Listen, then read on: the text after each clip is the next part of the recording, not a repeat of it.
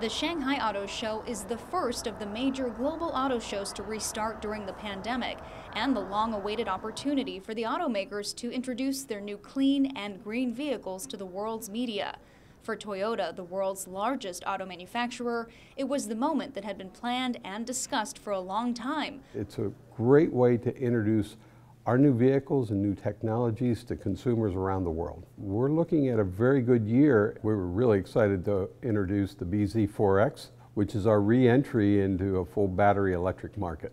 With the theme Beyond Zero, the company took a major step forward with a vision for the first of a global series of battery electric vehicles to be introduced under the Toyota BZ brand umbrella.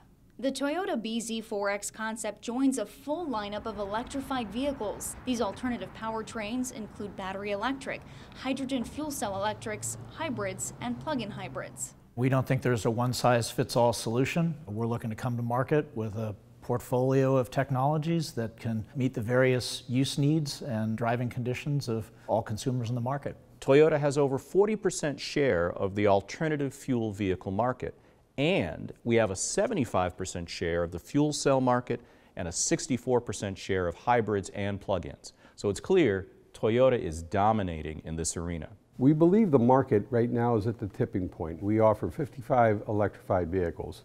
By 2025, consumers can expect 70 of those available across our global portfolio, and 15 of those will be full battery electric. This diverse portfolio of electrified products will help propel Toyota toward its goal of carbon neutrality by 2050. Let's take a closer look at the Toyota BZ4X SUV concept. The open concept interior is designed to enhance driver comfort and confidence on the road. Our dealers and their customers are very excited because the future of automotive is electric.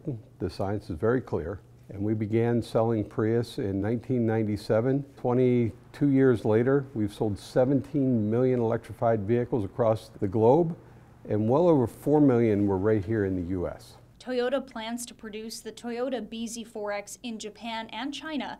It hopes to begin worldwide sales of the model by the middle of 2022. This is Valerie Castro.